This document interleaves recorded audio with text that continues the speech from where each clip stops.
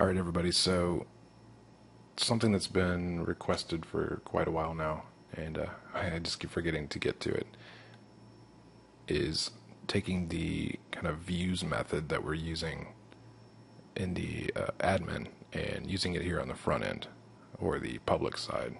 And like most things we're doing here, it's going to take a couple of steps to do that. Well, let's hop into Aptana, and let's take a look at the structure of the page. So we'll open up the index, and right off the bat, we're going to flip-flop from here to the browser a couple times. So we need to look at what areas of the page are going to change depending on these views. Now, off the top of my head, I would think that the header would be static, or the navigation up here, and the footer would be static. Now, this may change more the footer than the header. But at this point, to just set up a basic view system, just getting this middle content area here to be able to be swapped out would be a great idea. So let's hop back over here, and I'm thinking that pretty much everything within the wrap tags right now would be considered the quote view. So this is where we'd be loading the view. So let's set up the file structure for that. So let's right click on the project, choose new, and folder, and we'll call this views.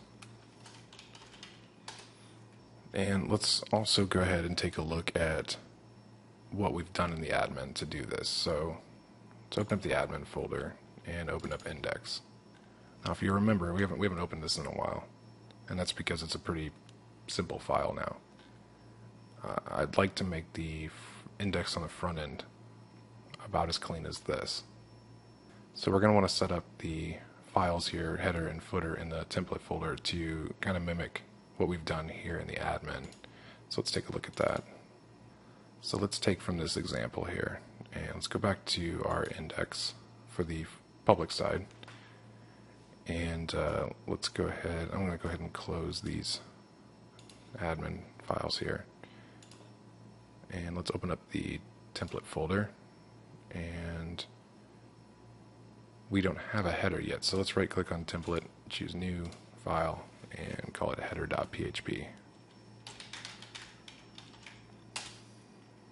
Alright, now let's open up the footer as well, and it's pretty straightforward. However, we're going to want to put the JavaScript, the body tag, and the HTML tag in there also.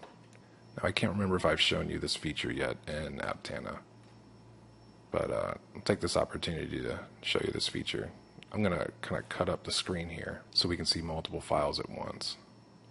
I'm going to keep the index on the left, but then I'm going to set up header and footer on top of each other. So we'll take header here, drag it over, and make a new kind of side column here. And then we're going to take footer, and we're going to bring it into that column and split that column in half down here. So just wait until you see that box show up. So now we've got a clear view of our index, the header, and the footer on the bottom. So this will help us kind of see what we're doing when we cut this out. So let's first go from the top of the document here, from line 1 all the way down to 21, where we'll get that navigation. And let's do a Control X to cut. And we'll go into header.php and paste it, Control V. And then for the footer, we're going to want from HTML up to the closing wrap tag. So let's cut that out. And we're going to go ahead and paste it below this footer tag here, because we're going to have to do a couple things here. Let's paste that. Now, obviously this include here is actually referring to the file that we just pasted this in. So this footer tag needs to go right here where the include is. So let's keep this include tag here for a second for reference, and let's cut this footer tag out. So Control X, and then underneath the include, let's go ahead and paste that, and we'll tab it out. And we don't actually need this here anymore, but I want to actually use it over in the index now, so let's cut that out, and we'll clean this up a little bit.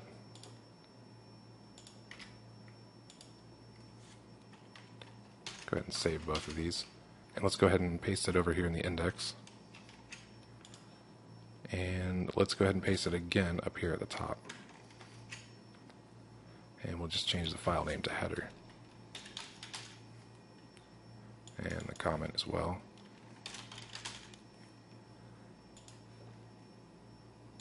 So that's where that needs to be. Now we're left over with our view.